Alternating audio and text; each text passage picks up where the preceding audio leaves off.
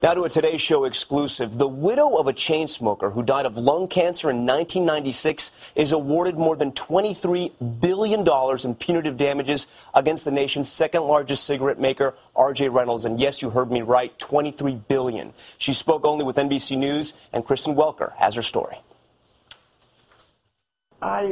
First I heard millions. I didn't know it was B with a B, billions.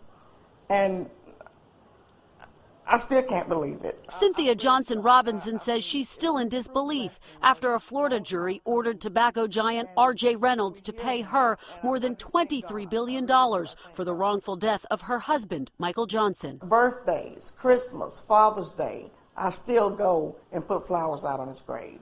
Johnson was a chain smoker who died of lung cancer in 1996 when he was just 36 years old. His widow still blames the company.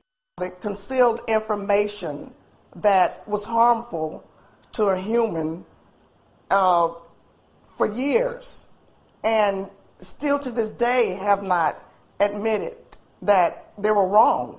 Once part of a class action lawsuit that was tossed out in 2006, Robinson then sued R.J. Reynolds on her own. And on Friday, she was awarded one of the largest verdicts in U.S. history.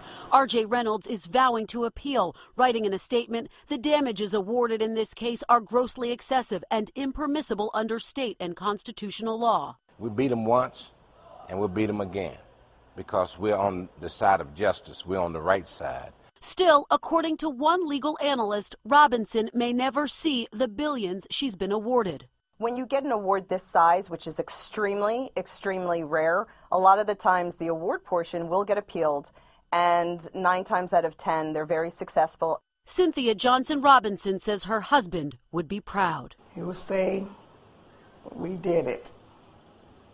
We did it. The time has come. And someone had to start somewhere, and it started with me and Michael Johnson." For Today, Kristen Welker, NBC News.